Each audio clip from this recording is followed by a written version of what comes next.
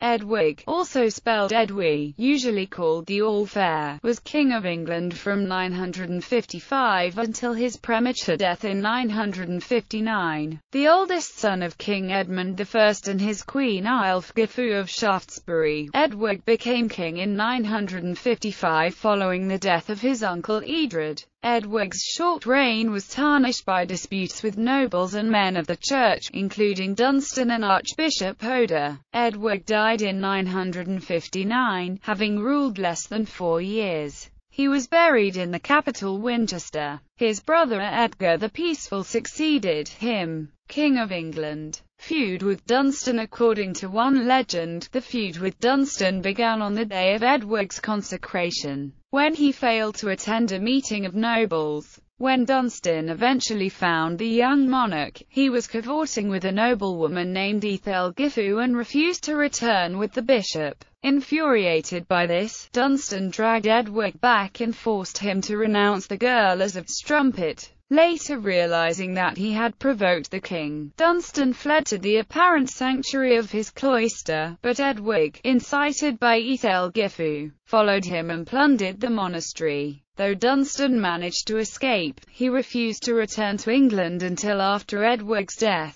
The contemporary record of the Anglo-Saxon Chronicle reports Eadwig's accession and Dunstan fleeing England, but does not explain why Dunstan fled. Thus this report of a feud between Eadwig and Dunstan could either have been based on a true incident of a political quarrel for power between a young king and powerful church officials who wished to control the king and who later spread this legend to blacken his reputation. Or it could be mere folklore. The Chronicle also tells of Odo putting aside the king's marriage on the grounds Eadwig and his wife were, too, related. The account of the quarrel with Dunstan and St. Eadwig, Bishop of Lichfield at the coronation feast is recorded in the Anglo-Saxon Chronicle and in the later Chronicle of John of Worcester, and was written by monks supportive of Dunstan's position. The cavorting in question consisted of Eadwig being away from the feast with Ælfgifu and her mother Ælfgifu. He later married Ælfgifu, who seems to have been the sister of Ethelweard the chronicler. Ethelweard describes himself as the grandson's grandson of King Ethelred.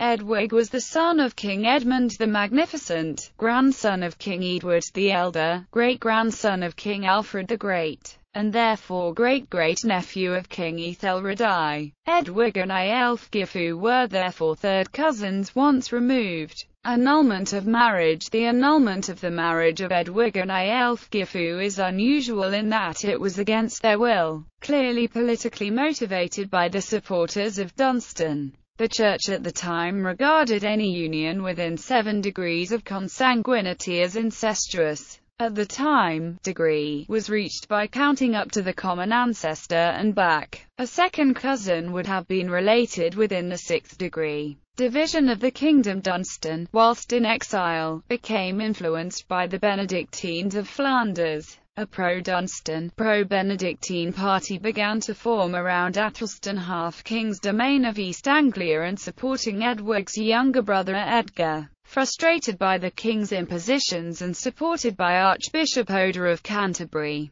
the Thanes of Mercia and Northumbria switched their allegiance to Eadwig's brother Edgar. In 957, rather than see the country descend into civil war, the nobles agreed to divide the kingdom along the Thames, with Eadwig keeping Wessex and Kent in the south and Edgar ruling in the north. Charter evidence. Eadwig is known for his remarkable generosity in giving away land. In 956 alone, his 60-odd gifts of land make up around 5% of all genuine Anglo-Saxon charters. No known ruler in Europe matched that yearly total before the 12th century, and his cessions are plausibly attributed to political insecurity. Eadwig died at a young age in 959, in circumstances which remain unknown. He was succeeded by his brother Edgar the Peaceful, who reunited the kingdom. In art and literature, the history of Eadwig's reign caught the British imagination in the later 18th century, and was represented in paintings and drama, in particular, by numerous works to 1850. Artists who tackled the subjects it suggested included William Bromley, William Hamilton, William Dyce, Richard Dadd, and Thomas Rhodes.